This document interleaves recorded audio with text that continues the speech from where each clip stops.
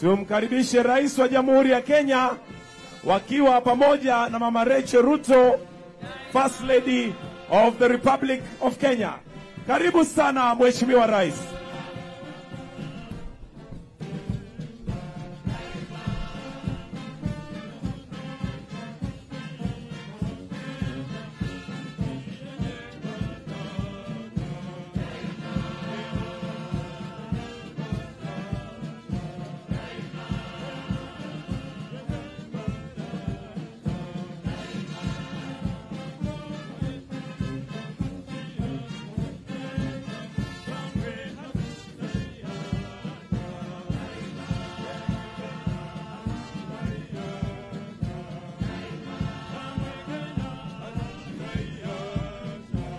Naomba sote tusimame wima sasa.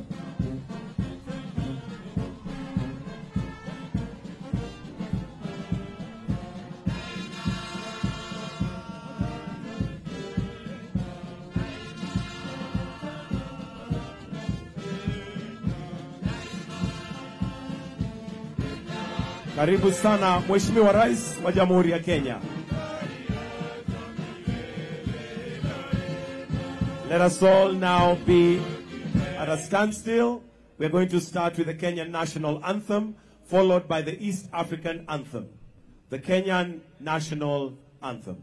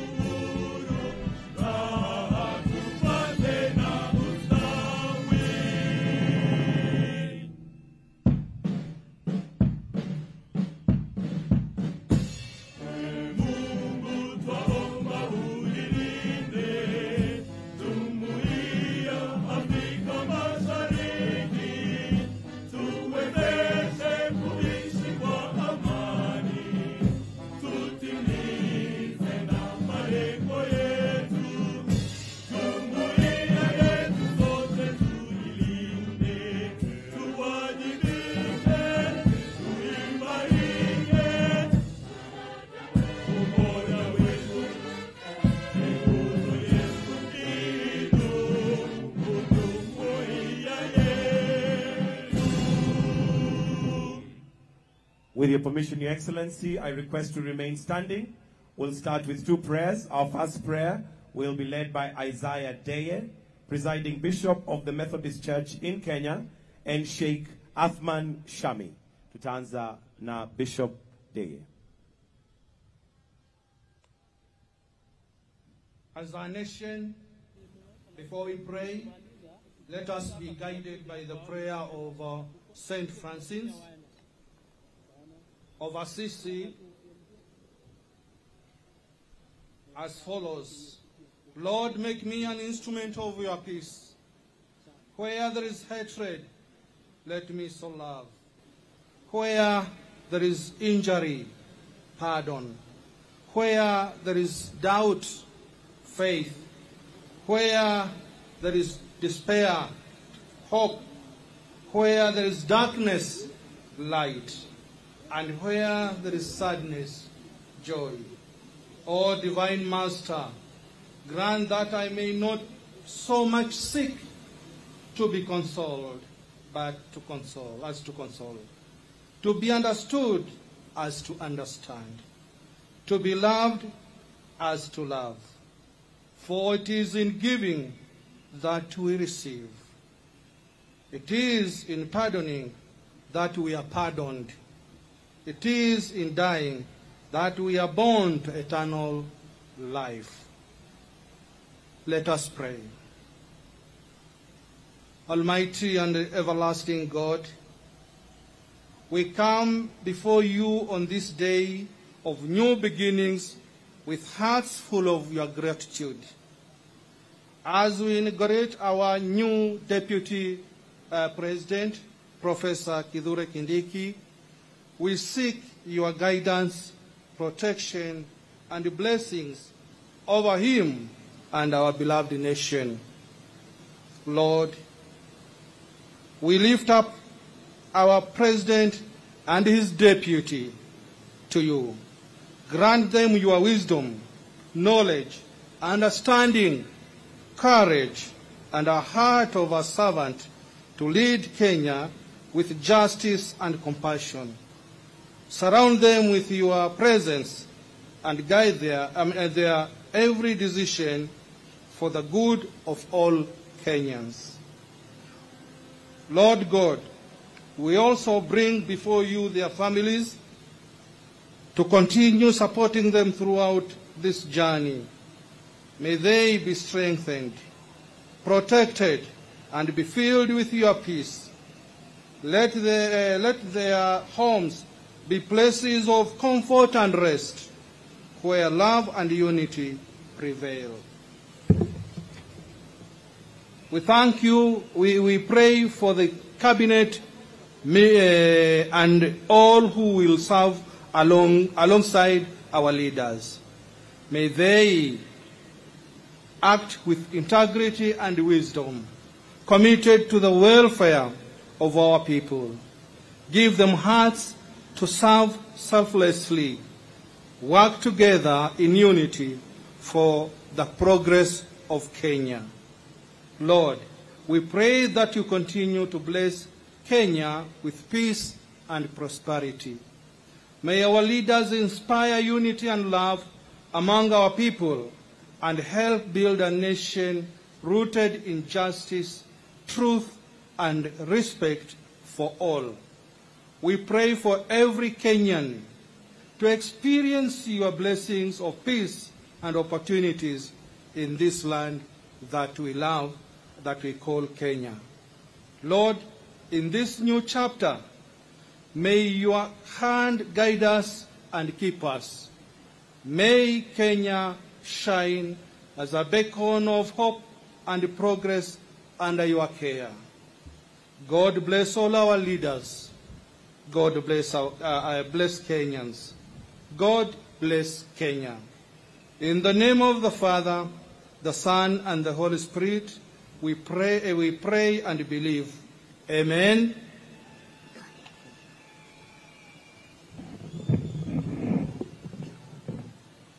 Bismillah, alhamdulillah, wassalatu wassalamu ala rasulillah sallallahu alayhi wa sallam. In the name of Allah, the most gracious, the most merciful, all gratitude and thanks to Allah subhanahu wa ta'ala. We ask Allah subhanahu wa ta'ala to bless our beloved President. We ask Allah subhanahu wa ta'ala to bless our Deputy President designate. We ask Allah subhanahu wa ta'ala to give them the energy to succeed in their endeavors. We ask Allah subhanahu wa ta'ala to rain on them His bounties, mercy, and blessings. We ask Allah subhanahu wa ta'ala to continue to protect our President and our Deputy President designate and ease their affairs. Moreover, may Allah bless this country, nourish it with His blessings, and fill it with peace. We also ask Allah subhanahu wa ta'ala to bless everyone who took part in the success of this event. We ask Allah subhanahu wa ta'ala to bless our beloved country and our able leaders. Finally, we send salutations to the Prophet Muhammad sallallahu alayhi wa sallam. May Allah accept our prayers. Amin. Naomba tuweze kuketi tafadhali. Your Excellency Dr. William Samoei Ruto, President of the Republic of Kenya and Commander-in-Chief of the Kenya Defense Forces. Your Excellency Mama Rachel Ruto, First Lady of this great nation. Your Excellency Honorable Professor Abraham Kithure Kindiki, Deputy President Designate. Your Excellency Dr. Joyce Gatiria Kithure, Spouse to the Deputy President Designate. Your Excellency Honorable Musalia Mudavadi, the Prime Cabinet Secretary. Honorable Moses Wetangula, Speaker of the National Assembly. Honorable Amason Kingi, Speaker of the Senate. The Honorable Chief Justice and President of the Supreme Court, the Chief Justice Martha Koome, the Chief of Defense Forces, Honorable the Attorney General, Cabinet Secretaries, Principal Secretaries, Honorable Governors, Your Excellencies, ambassadors, high commissioners, and members of the diplomatic corps, members of parliament, wananchi wote walio hapa na wale wanatazama kutoka runinga na mahali popote walipo. Your Excellency, sir, with your permission, allow me to now invite the Head of Public Service, Honorable Felix Koskei, to proceed with the program. Tumpigie makofi tafadhali akija. Honorable Felix Koskei, karibu.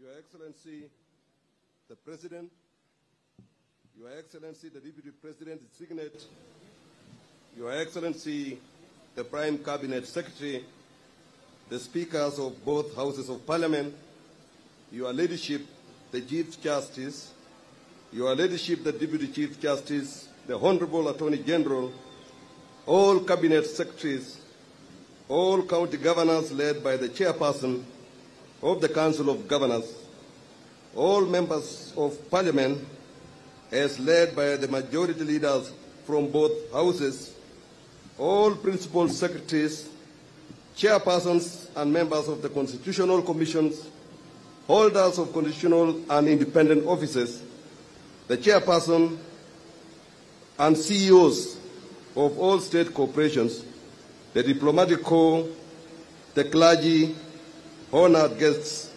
distinguished ladies and gentlemen. Your Excellency, we are convened this morning to witness the swearing in of the third Deputy President of the Republic of Kenya in accordance with Article 148 of the Constitution. This ceremony marks a new chapter in our constitutional journey as necessitated by the operation of Article 149 of the Constitution. The vacancy in the office of the Deputy President arose on the 17th October 2024 as a consequence of the Senate's resolution pursuant to Article 150 of the Constitution. This resolution was formally notified to the public through Kenya Gazette Notice Number 13400 of 2024. To steer the transition in the office of the Deputy President, His Excellency the President nominated Honorable Professor Kithure Kindiki, EGH, for confirmation as the next Deputy President of the Republic through a vote by the National Assembly in accordance with Article 149(1) of the Constitution. The National Assembly confirmed Honorable Kithure Kindiki as Deputy President designate by an affirmative vote. This resolution of the August House was transmitted by the Speaker of the National Assembly to our Ladyship, the Chief Justice, with a copy to His Excellency the President. Subsequently, legal proceedings were initiated, leading to interim orders being issued on the 18th October 2024, temporarily barring the Deputy President designate from assuming office. On October 31st, 2024, a three-charge bench of the High Court, sitting in Nairobi, vacated those interim orders, thus paving the way for the Deputy President designate assumption of office. To facilitate this significant transition, representatives of the three arms of government convened under the auspices of the assumption of the office of the Deputy President Committee as notified through Kenya Gazette Notice Number 14098 of 2024. In carrying out its mandate, and with due regard to the constitutional imperatives and the consequence of the office of the Deputy President within the Executive, the Assumption of Office Committee resolved to hold the swearing-in ceremony today, being Friday, 1st November, in the year of our Lord 2024. To ensure that this occasion could be observed by all Kenyans, the committee further recommended that in line with Section 12 of the Assumption of Office of the President Act, the day of this swearing-in be designated a public holiday of general observance throughout the Republic of Kenya. Your Excellency, sir, with the constitutional prerequisites for the assumption of the office of the Deputy President having been fully discharged by the legislature and the executive, we note that Article 148(4) of the Constitution that obligates that, and I quote, the swearing-in of the Deputy President-elect shall be before the Chief Justice, or in the absence of the Chief Justice, the Deputy Chief Justice, and in public. Now, therefore, as the convener of the Assumption of Office of the Deputy President Committee, and with the gracious presence of our Ladyship, the Chief Justice, it is now my humble duty to commit the remainder of this program to the judiciary. With Your Excellency's kind permission, sir, may I now invite the judiciary to lead us into the next phase of these day's proceedings. Your Excellency, sir, distinguished ladies and gentlemen, you are all kindly requested to rise up on your feet for the observance of the official judiciary protocols and formal commencement of the judiciary part of the swearing ceremony. I thank you, Your Excellency.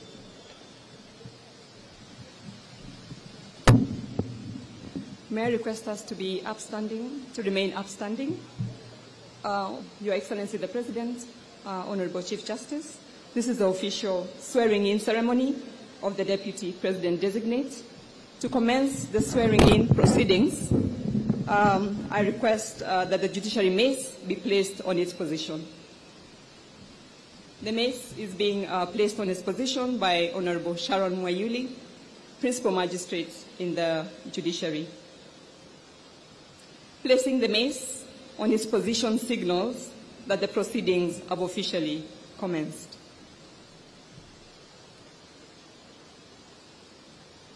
You may kindly take your seats. I now invite Honorable Winfrida Boyani Mokaya, the Chief Registrar of the Judiciary, to take her position at the swearing-in arena and to administer the oath of allegiance and the oath of due execution of office of the Deputy President. Welcome, Honorable Chief Registrar.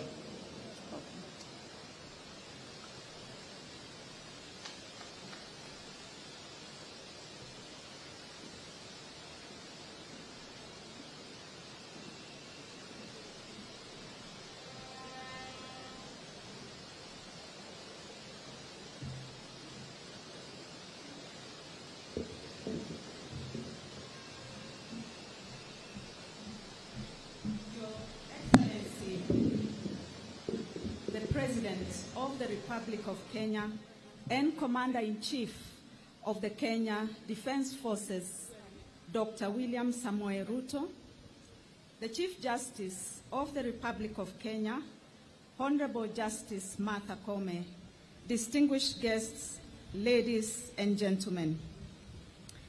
Before commencing the proceedings, may I request the Honorable Chief Justice to take her position in the arena.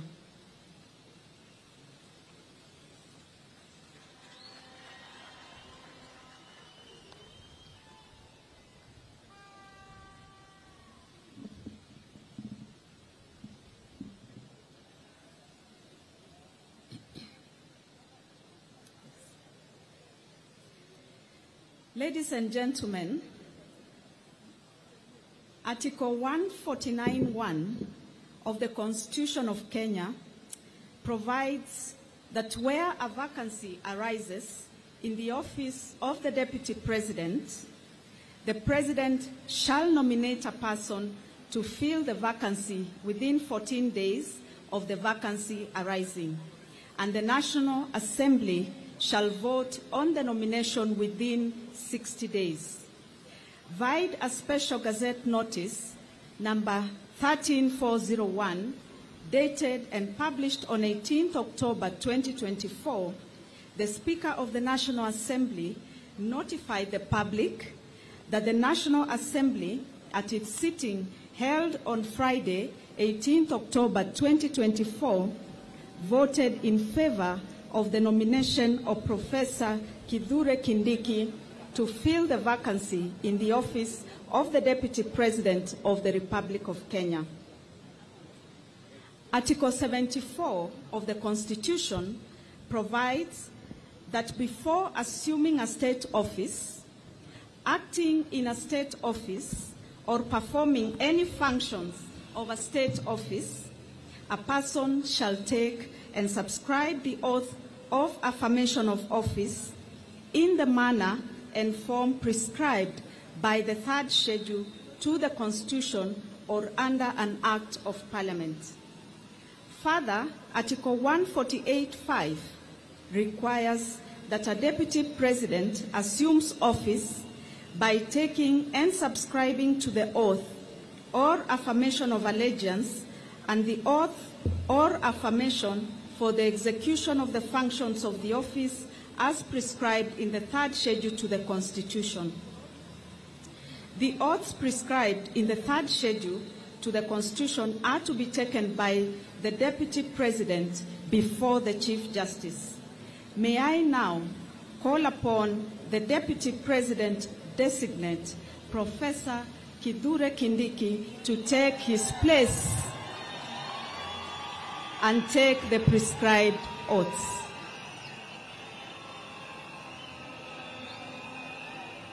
Yes.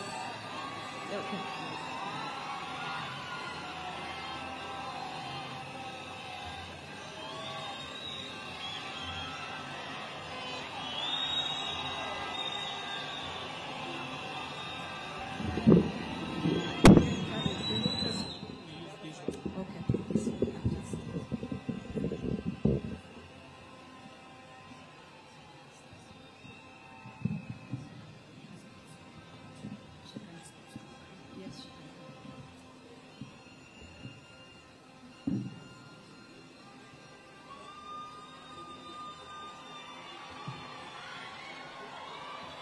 May I request the spouse of the Deputy President designate to come forward.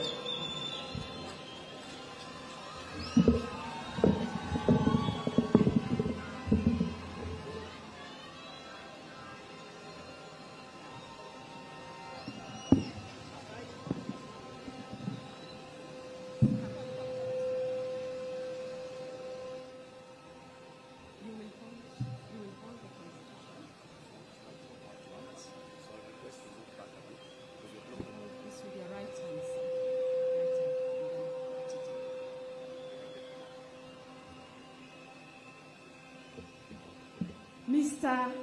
Deputy President designate, I shall commence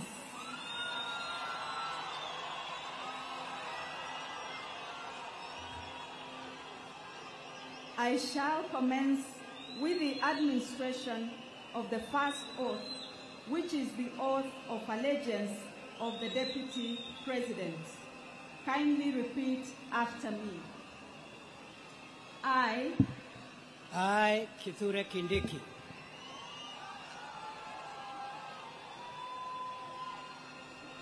in full realization of the high calling,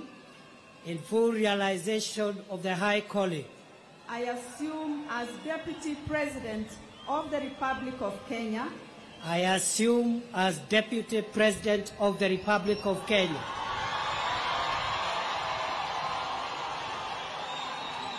do swear that I will be faithful and bear true allegiance to the Republic of Kenya, that I will obey, preserve, protect, and defend this Constitution of Kenya, as by law established, and all other laws of the Republic, and that I will protect, that I will protect and uphold the sovereignty, integrity, and dignity of the people of Kenya. and dignity of the people of Kenya. So help me God. So help me God.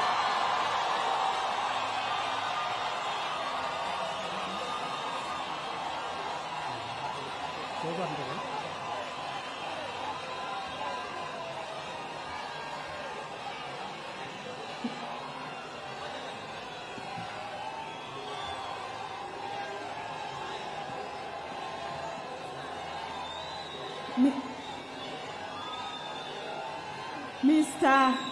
Deputy President Designate, I shall now administer the oath of due execution of office for the Deputy President.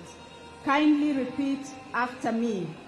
I, Kithure Kindiki, do swear that I will always truly and diligently serve the people of Kenya and the Republic of Kenya in the office of the Deputy President of the Republic of Kenya, that I will diligently discharge my duties and perform my functions in the said office to the best of my judgment, that I will at all times when so required faithfully and truly give my counsel and advice to the President of the Republic of Kenya, that I will do justice to all without fear, favor, affection, or ill will, and that I will not directly or indirectly reveal such matters as shall come to my knowledge in the discharge of my duties and committed to my secrecy. So help me God. So help me God.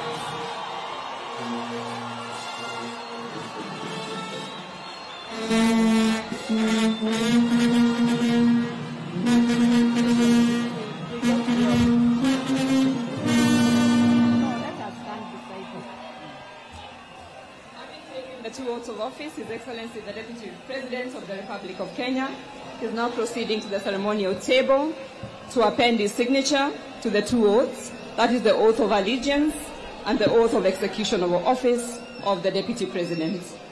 The Deputy President will be guided on signing the two oaths by the Attorney General. His Excellency the Deputy President will be signing 3 copies of each oath. The first set of oaths will be retained by His Excellency the Deputy President as a solemn reminder of the commitment he has made here today. The second set will be handed over to the Head of Public Service for custody. And the third set will be retained by the judiciary. The oath of allegiance, ladies and gentlemen, is an oath that His Excellency the Deputy President will be faithful and will bear true allegiance to the Republic of Kenya, and that he will also protect and defend the Constitution of Kenya. The second oath, His Excellency the Deputy President has committed to execute his duties diligently and perform his functions according to the law.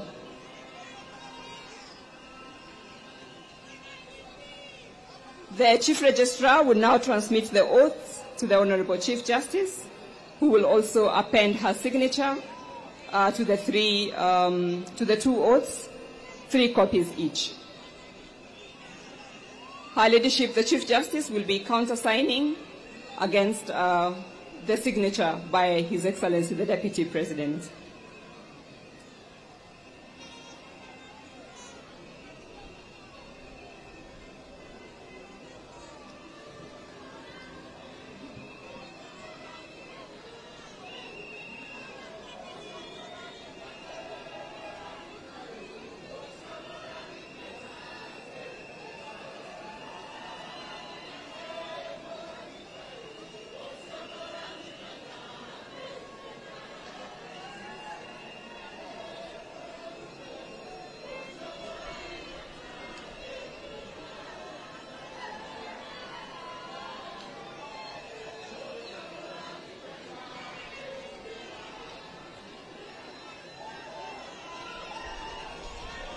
Once the Chief Justice has appended her signature, the seal of the Chief Justice will be affixed on each of the oaths by the court officials.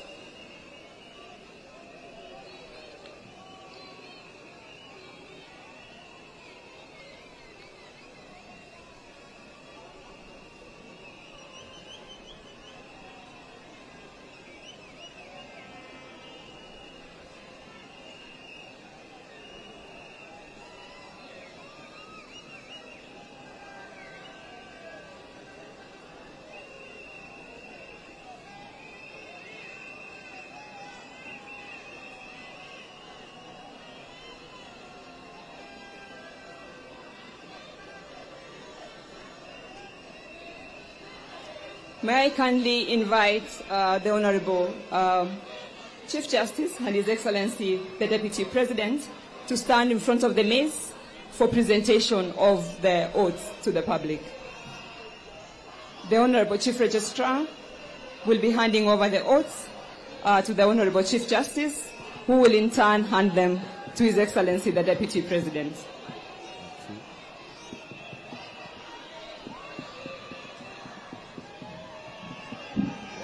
Coffee.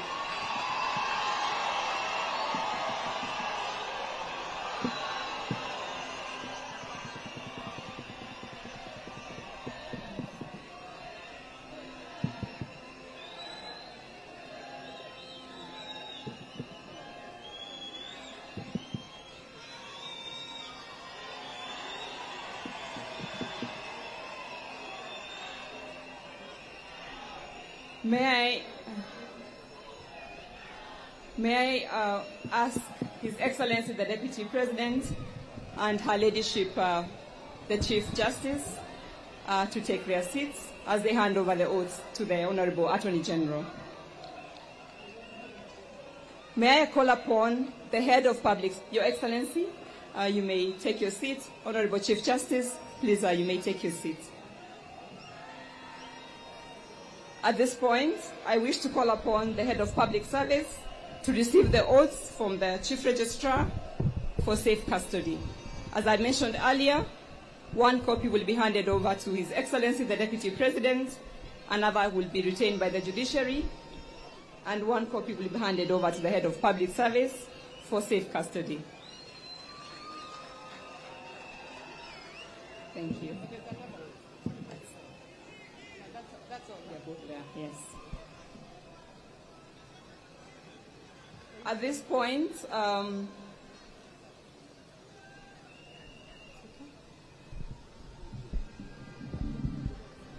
of the program, may I invite His Excellency the President to hand over a ceremonial copy of the Constitution of Kenya to His Excellency the Deputy President, Professor Kithure Kindiki, the Deputy President of the Republic of Kenya. Your Excellency.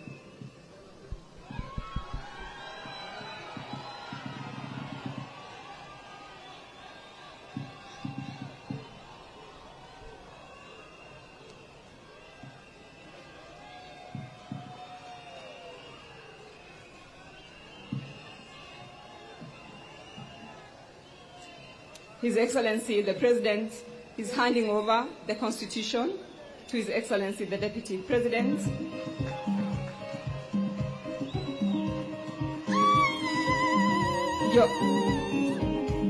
Your Excellencies, if you could remain on stage for a brief photo session to commemorate this event. The first photo will feature His Excellency the President and His Excellency the Deputy President of the Republic of Kenya.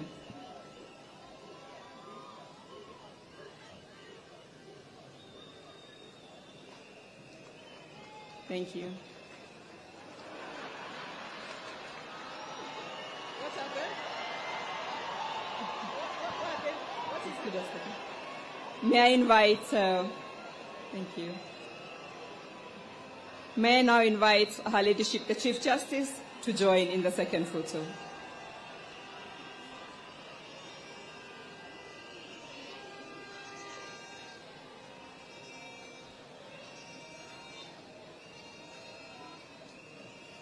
We may take our seats. We may take our seats for the sake of the cameras behind you. I now invite take our seats, please. the Honorable Chief Registrar and the Honorable Attorney General to join in the next photo.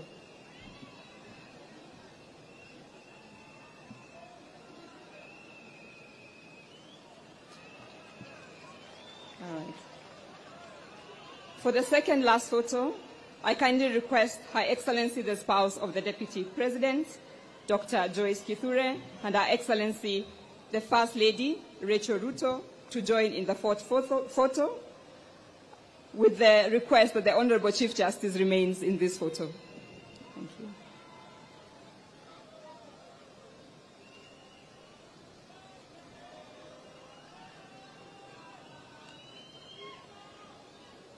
Thank you. Thank you very much. For the final photo, we have His Excellency the President, His Excellency the Deputy President, Her Excellency the First Lady, and Her Excellency the spouse of the Deputy President. I request the Chief Justice to please take her seat. Thank you, Honorable Chief Justice.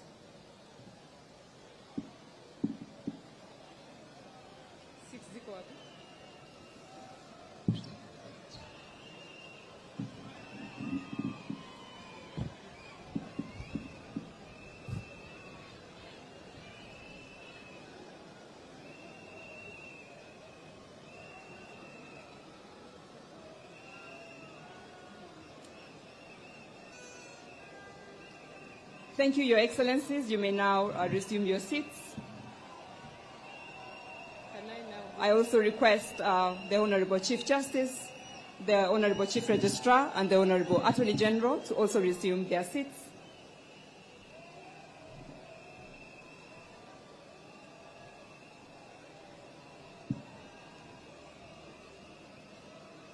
Ladies and gentlemen, as we come to the end of our ceremony, I would like to ask us to remain upstanding for the lowering of the mace.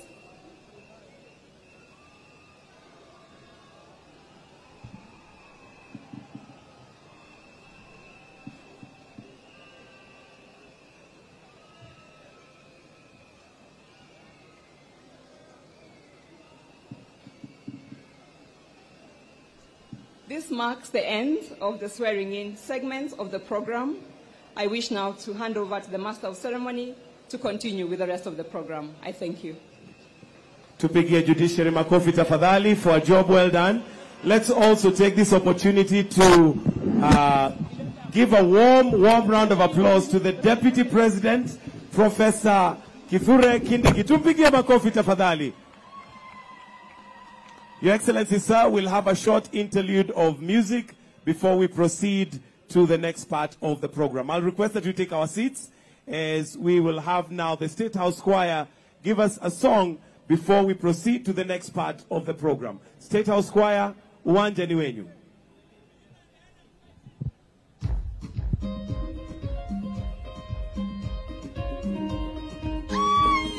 Na kama uko na bendera, sisi ni wa Kenya daima. Ndio huo wimbo.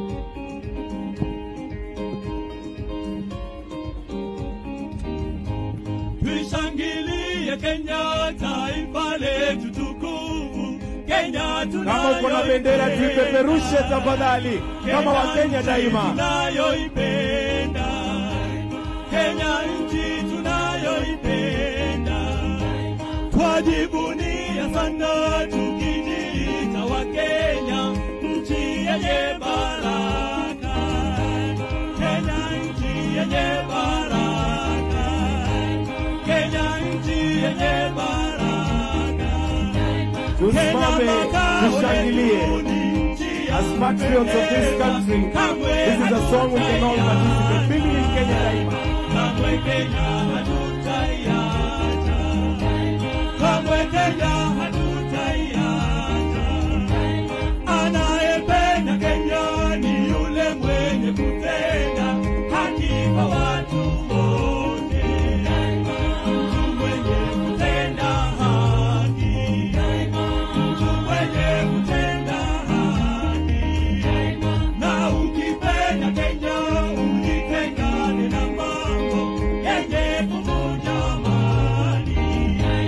Hatutaki matata Kenya, hatutaki matata Kenya. Wenzangu, Kenya kipenzi chetu, hatutaiacha milele daima. Wenzangu, Kenya kipenzi chetu, hatutaiacha milele daima. Kenya kipenzi chetu, nchi yenye upendo, hatutaacha Kenya daima na milele. Kenya kipenzi chetu, hatutaiacha milele daima. Wenzangu, Kenya kipenzi chetu, hatutaiacha milele daima. Na tumeapa sote wananchi wa Kenya kutumikia Kenya daima na milele. Kenya kipenzi chetu, hatutaiacha milele daima.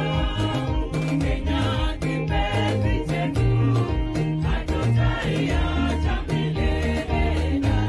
Tushangilie Kenya, taifa letu tukufu, Kenya tunayoipenda, Kenya nchi tunayoipenda daima. Tuwashangilie tafadhali. Asanteni sana State House Choir kwa huo wimbo. Naomba tuweze kuketi. Mheshimiwa Rais, sasa naomba unikubalie nimwalike His Excellency the Prime Cabinet Secretary Honorable Musalia Mudavadi to make his remarks. Tumpigie makofi tafadhali akija katika jukwaa.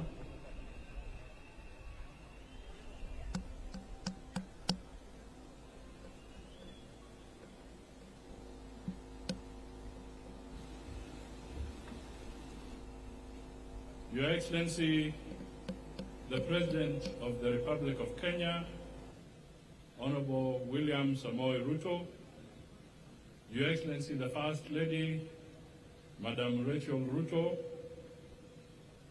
Your Excellency, the Deputy President of the Republic of Kenya, Professor Kindiki Kithure, Your Excellency, Madam Joyce Kithure, the Honorable Chief Justice, the Speaker of the National Assembly and the Speaker of the Senate, leaders of our forces, members of Cabinet, the Governor of Nairobi, members of the legislature, distinguished guests, ladies and gentlemen, members of the diplomatic corps present, na Wakenya wote, hamjambo. Hamujambo. Your Excellency, let me take this opportunity to be among the first to congratulate Professor Kindiki Kithure on his elevation to the position of Deputy President of the Republic of Kenya. He has now shed off the word designate. He is now substantive. And we all congratulate you and your family for this very honorable position that His Excellency the President of the Republic of Kenya has assigned you. And we wish you Godspeed, God's help, good health, and all the wisdom so that you can discharge your responsibilities with excellence. Your Excellency, we are gathered here on a bright sunny morning. And I just want to draw the symbolism of where we are. We are on the grounds of KICC, Kenyatta International Conference Center grounds. On my right is the judiciary. On my left is the legislature. In front of me is the symbol of the capital, and behind us is the symbolism of the executive. Your Excellency, we stand here proudly as a nation to actually show and to prove to the Kenyans who ushered in the 2010 Constitution with a 70% majority, and to the international community, that our institutions work. I would like to repeat that our institutions work. There may be challenges. The wheels may take a little longer to turn, but at the end of the day, the legislature has done its bit, the judiciary has done its bit, everybody gets a chance to be heard if they are aggrieved, and finally, the executive can move on. We are a country that respects the rule of law. Finally, Your Excellency, I think it is important for us to reflect on the journey ahead. We have had a tumultuous 2 years, and there are moments that Kenyans have accused us of having removed our eyes off the ball. This is a moment, a great moment, for us to retrace our steps, get together, have a unity of purpose, have the resolve and the will, and to focus so that we can deliver for the Kenyan people as they requested us to do when they cast their vote 2 years ago. In Professor Kindiki, we see a lot of virtue, but perhaps the one I may want to single out is the virtue of humility.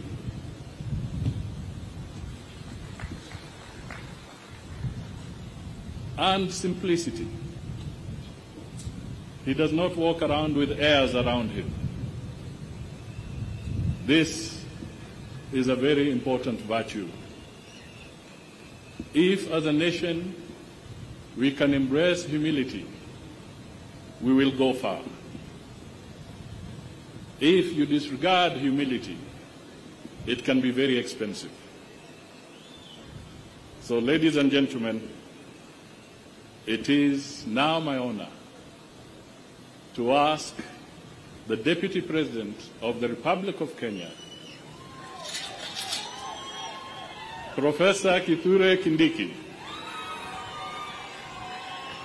to come forward and make his remarks, and thereafter invite His Excellency the President to speak to us. Makofi tafadhali.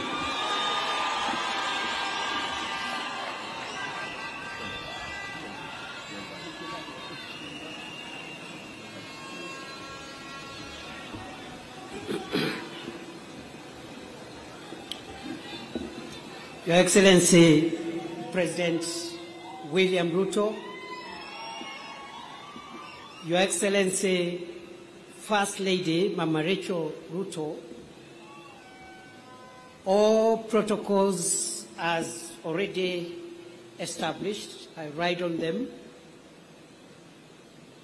in all arms of government or agencies, and the representations of foreign and friendly countries present. Your Excellency, sir, words fail me to explain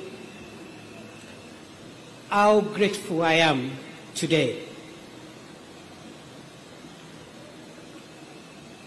I'll say that I am grateful to Almighty God who orders the steps and the affairs of every human being on earth.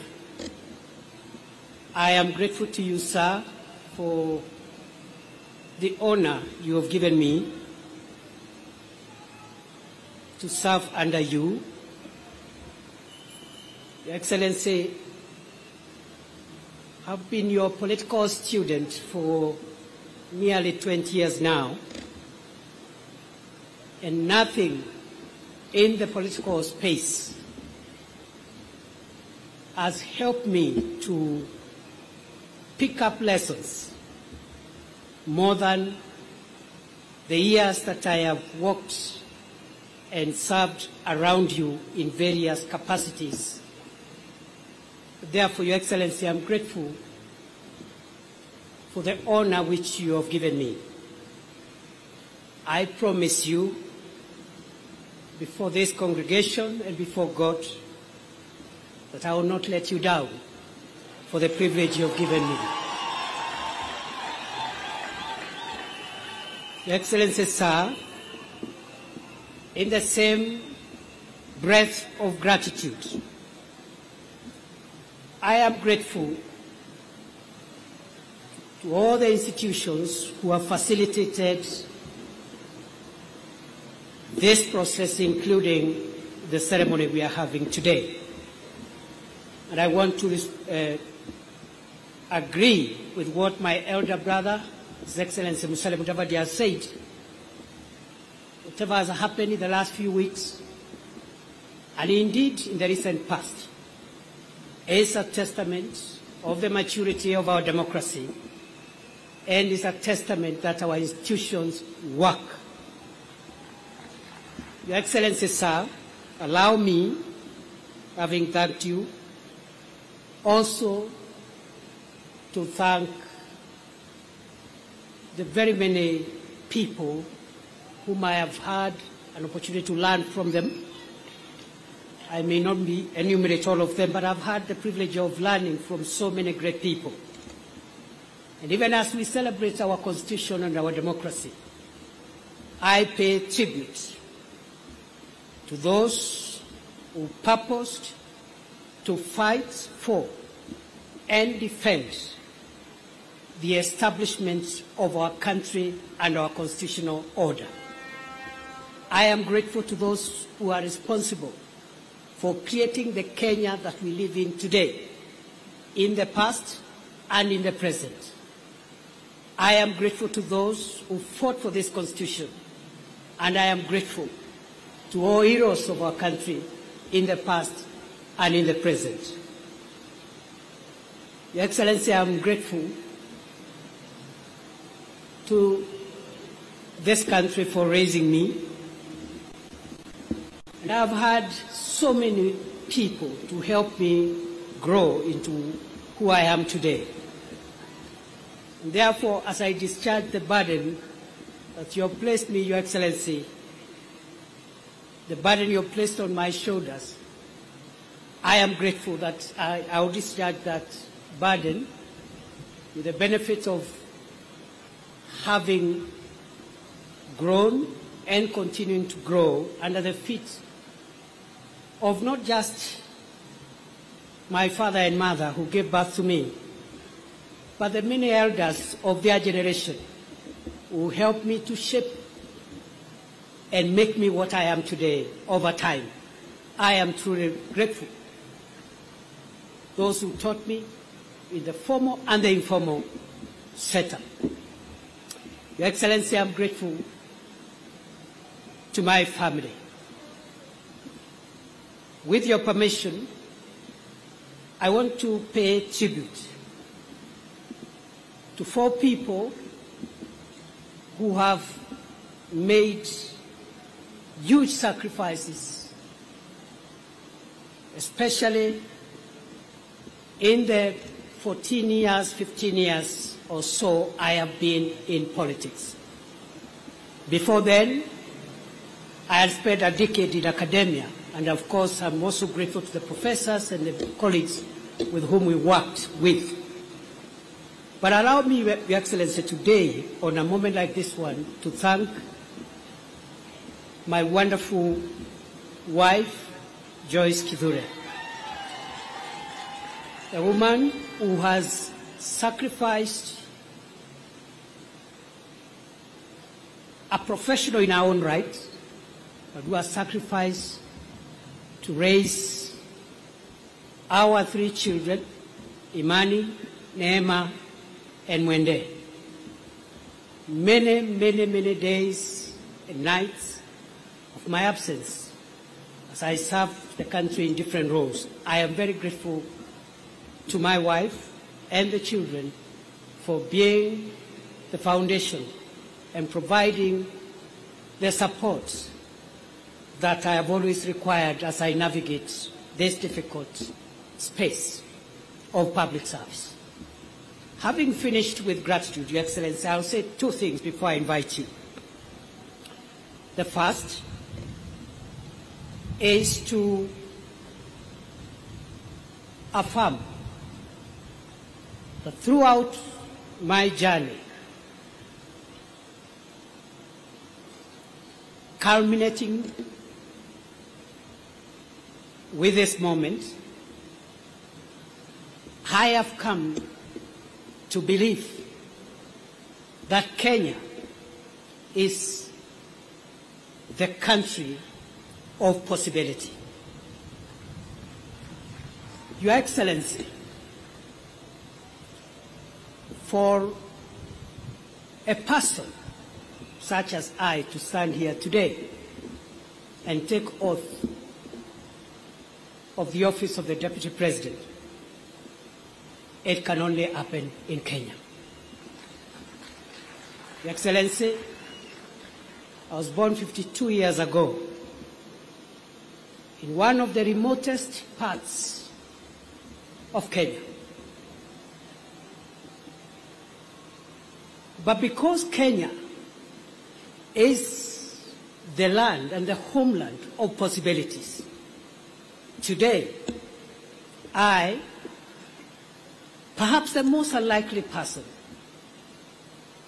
is standing here today because Kenya has made it possible for anybody to become anything in this country. I don't take it for granted. And therefore, Your Excellency, as you lead us into the transformation of our country in the years ahead, I want to commit to support and assist you, together with the other colleagues in government, to realize a Kenya that has even greater opportunities, a more inclusive Kenya, a more democratic Kenya, and a more transformed Kenya. Your Excellency, I'm grateful because of the opportunity that Kenya provides for anyone to aspire to be anything. And therefore, there is no reason going forward why any person from anywhere, from whatever community, creed, religion, should not aspire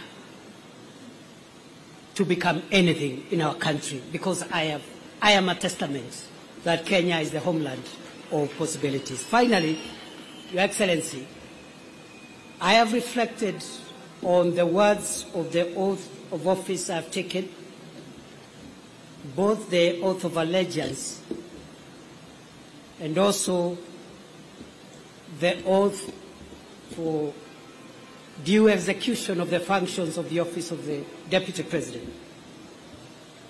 And in that regard, I want to commit you, as I end my remarks, I want to commit to you before this congregation and before the Almighty God, who is acknowledged in the Constitution, that I will serve under you and provide you with the assistance and support you require to take this country to the next level. I commit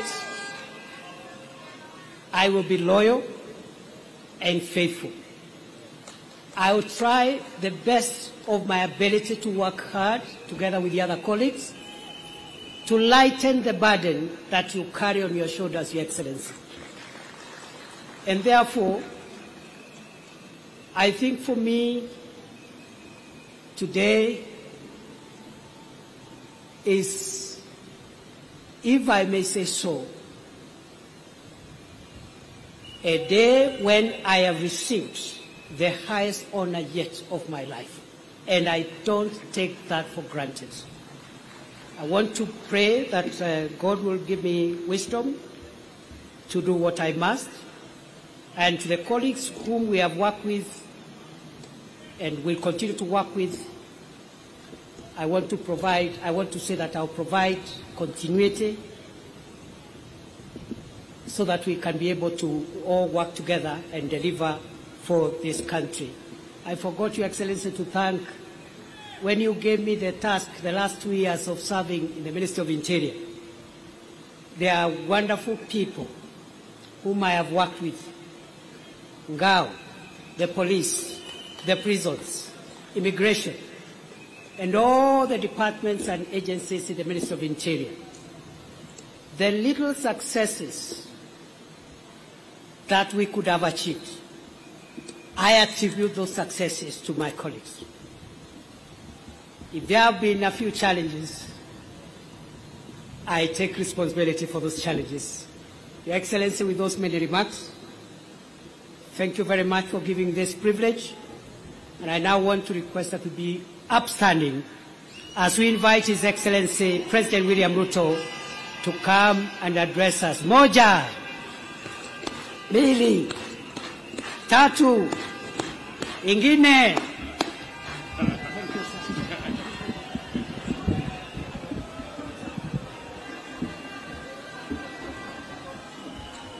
Asante sana. Tafadhali tunaweza kuketi chini. Asanteni sana. Thank you very much.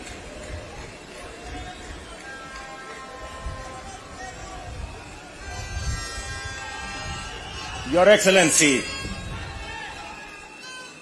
Abraham Kithure Kindiki, Deputy President of the Republic of Kenya.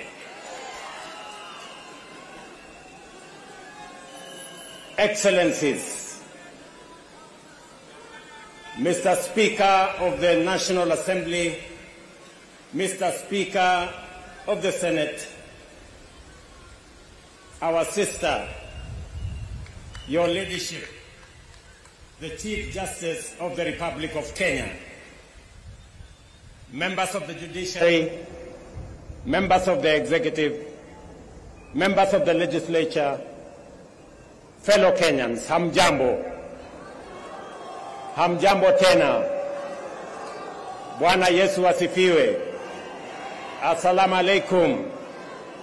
Hebu mnisalimie hivyo hewani nione ndugu wa Kenya.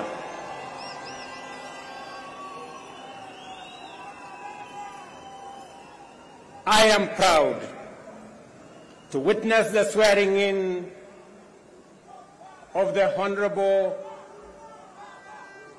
Abraham Professor Kithure Kindiki as the third Deputy President of the Republic of Kenya under the 2010 Constitution.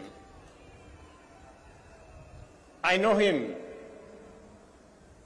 as a dedicated professional whose commitment to excellence has helped us overcome daunting challenges, and as a tireless public servant on the path of national leadership.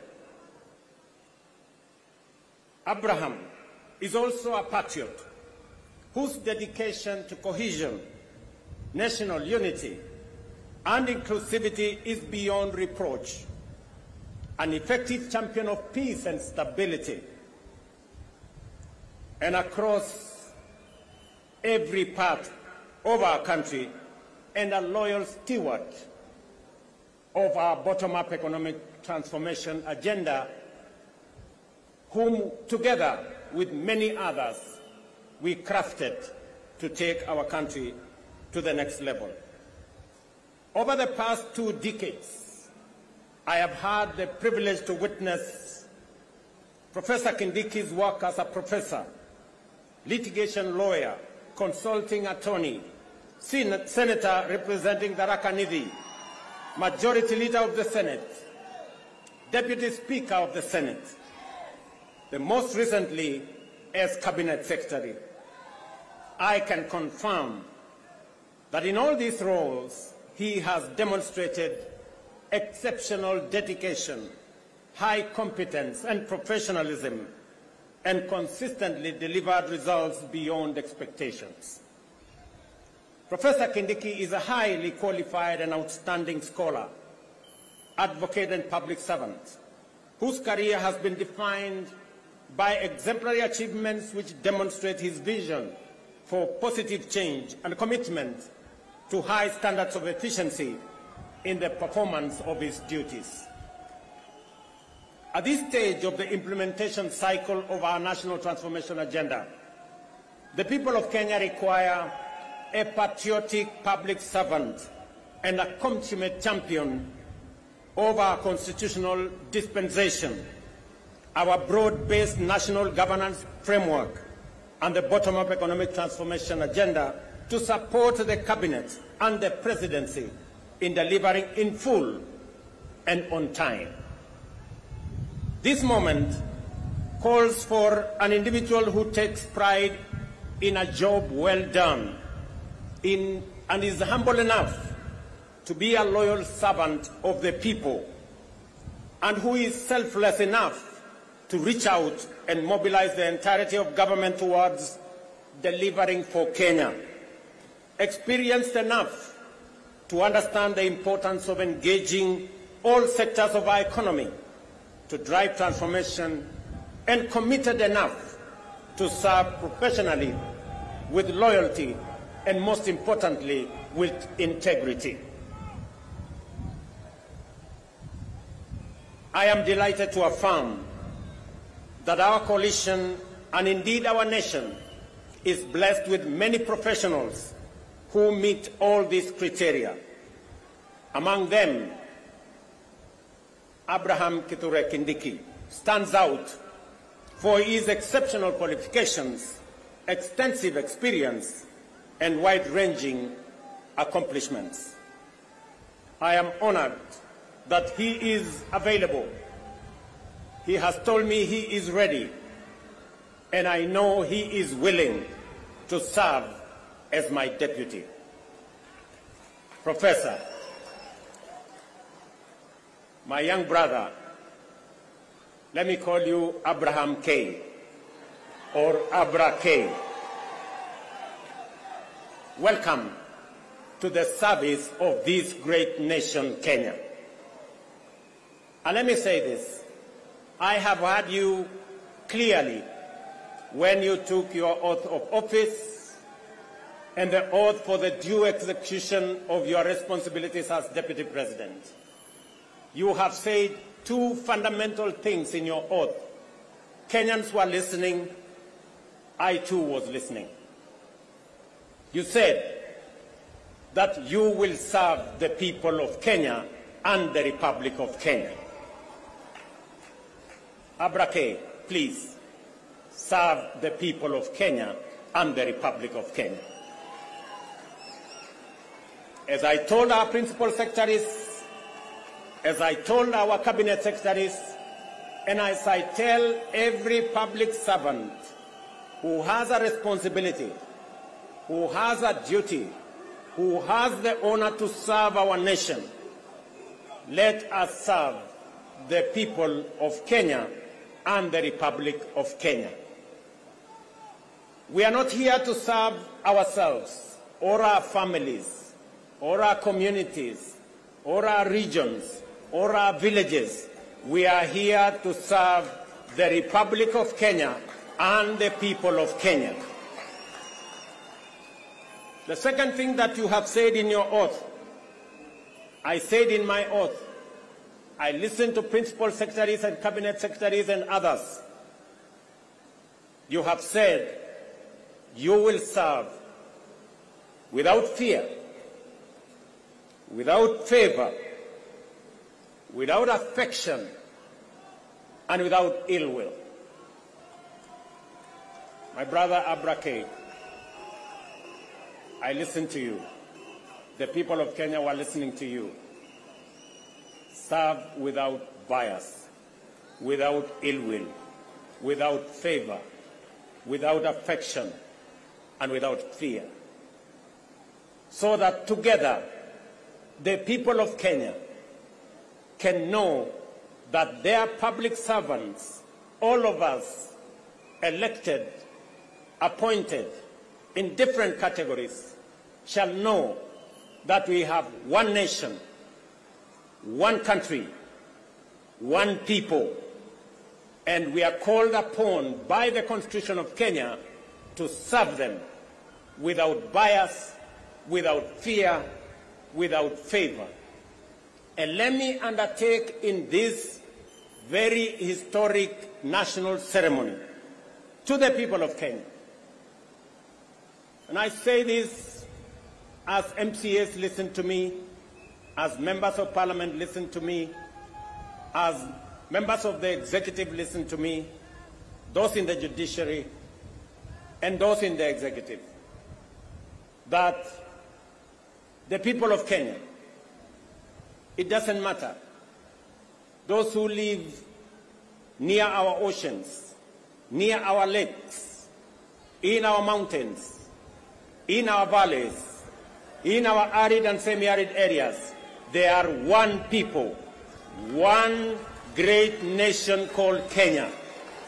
And I want to commit, pledge, and undertake that we will serve the people of Kenya equally, and no part of Kenya, no community in Kenya, no section of Kenya, no region of Kenya shall be left behind. We are going to work together. I say this to our representatives. Every MCA knows that they were never voted by all the people in their ward. Every member of parliament knows the same, that they were never voted by all the people in their constituency. And so does my friends governors. They know that not everybody in their county voted for them. But they also know that they must serve all the people, whether they voted for them or did not vote for them. Professor, you and me have the honor to serve the people of Kenya. And as I have said before, we will serve the people of Kenya equally, those who voted for us and those who did not vote for us. The government of Kenya equally belongs to all the people of the Republic of Kenya. Let me also say the following, because this is a very important occasion. To underwrite that our judiciary works, that our legislature works, and we will make sure that our executive works and serves the people of Kenya. I know that we've gone through a journey, but in this journey, we have affirmed to both ourselves as the people of Kenya, to our friends, and to the international community, we have affirmed that Kenya is a constitutional democracy founded on the firm foundation of the rule of law. We believe in freedom, and we believe in making sure that no Kenyan and none of us is left behind.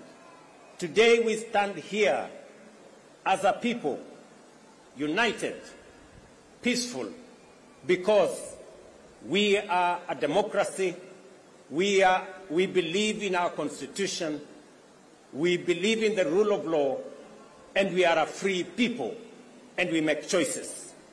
Let me also say this. To all of us who are public servants, it doesn't matter at what level. To all of us, we are reminded on this very historic day that we serve at the pleasure of the people of Kenya, and we serve under the provisions of the law and the Constitution of the Republic of Kenya. And that none of us, irrespective of the office we hold, is greater than what our Constitution says. We must obey, we must submit to the law and to the Constitution, because that is what makes us a nation. Let me say this as I conclude. We have made stride as a nation. Today, our savings as a percentage of our GDP is growing. We have changed and we have transformed our education system. Today, we have more teachers. We just announced another 20,000 teachers. We have a new funding model that is student-based, which we are refining to make sure that no child in Kenya is left behind. My dear Professor Kindiki, I need your voice. I need your intellect to help me and to help members of our cabinet to profile the things we are doing, to speak to the things that we are doing. I have almost become a lonely voice in the executive, especially in the presidency, speaking about our projects, speaking about our programs, elaborating on what we are doing. You are eloquent, my brother. You are intelligent, my brother. I am confident that you will do that which I have missed for the last 2 years. I know you will.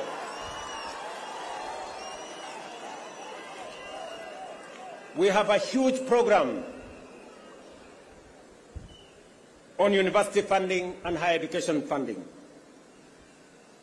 We have a huge program that today our farmers across Kenya have access to fertilizer.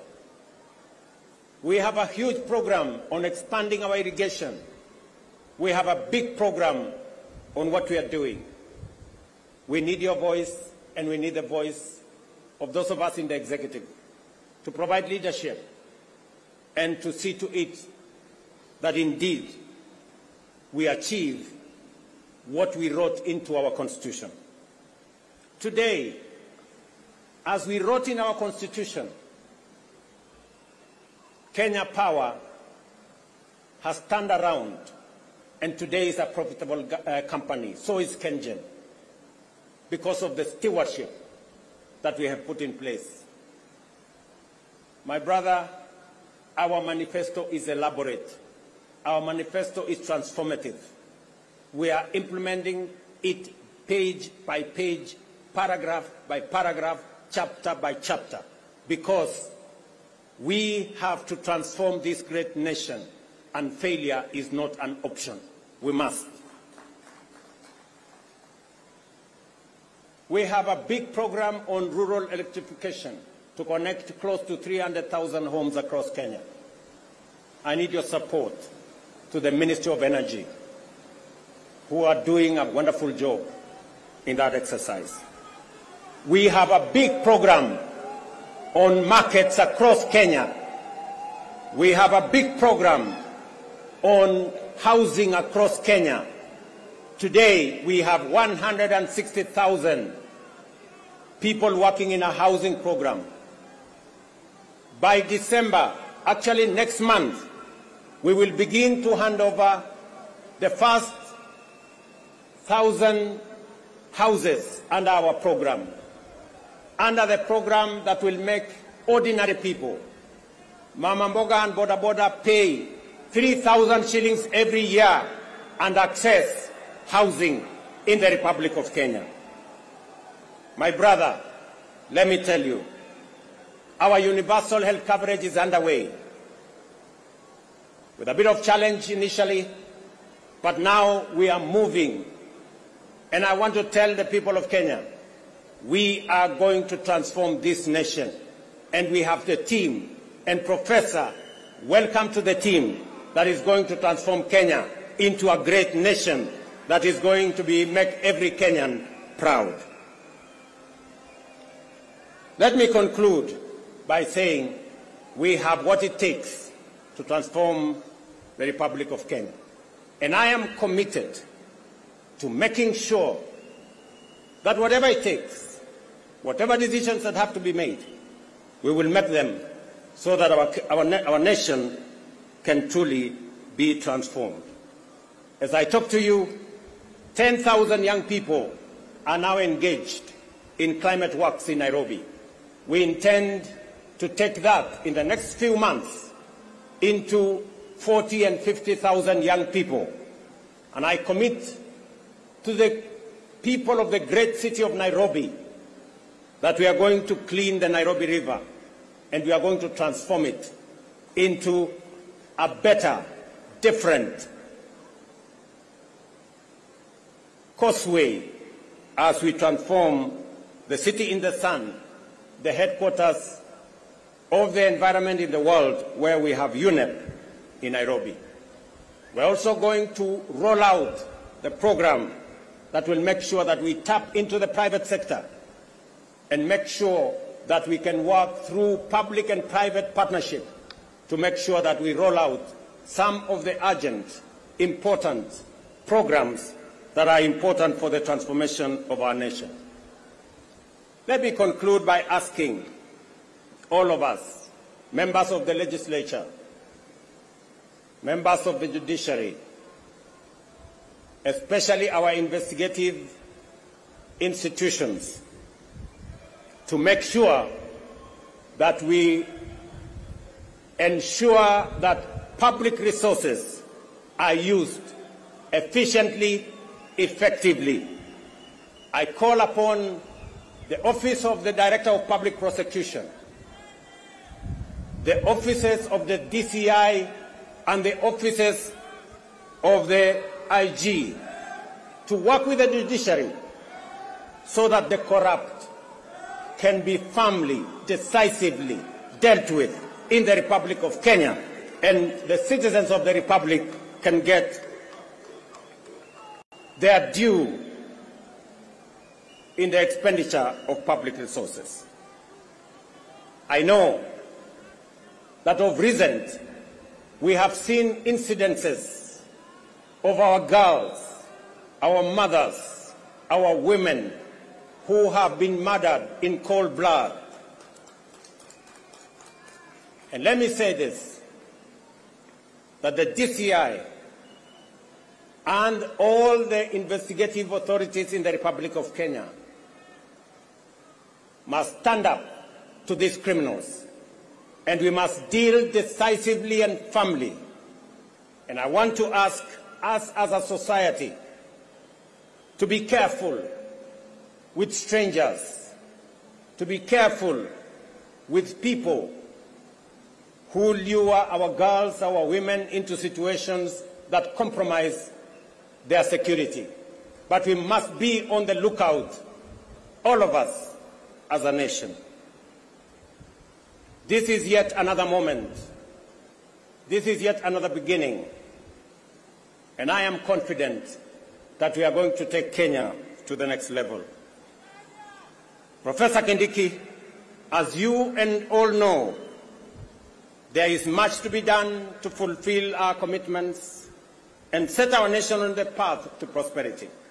I expect you to embark on your duties with dispatch and zeal. I wish you success as you begin your service in the high office you have assumed today. May God bless you. May God bless your family. And may God bless our great republic, the nation of Kenya. Asanteni sana, Mungu wabariki, na tutasonga mbele pamoja. Asanteni. Naomba sote sasa tusimame wima kama ishara ya uzalendo wetu. Tumalizie kwa wimbo wa taifa. Wimbo wa taifa.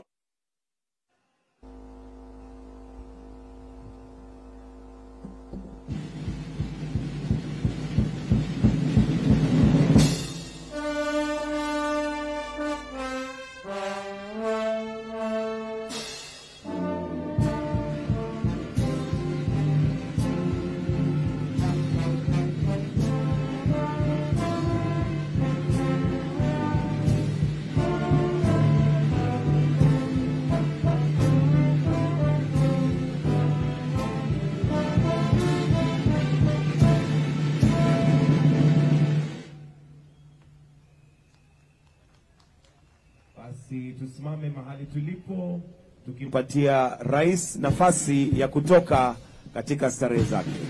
Asanteni sana.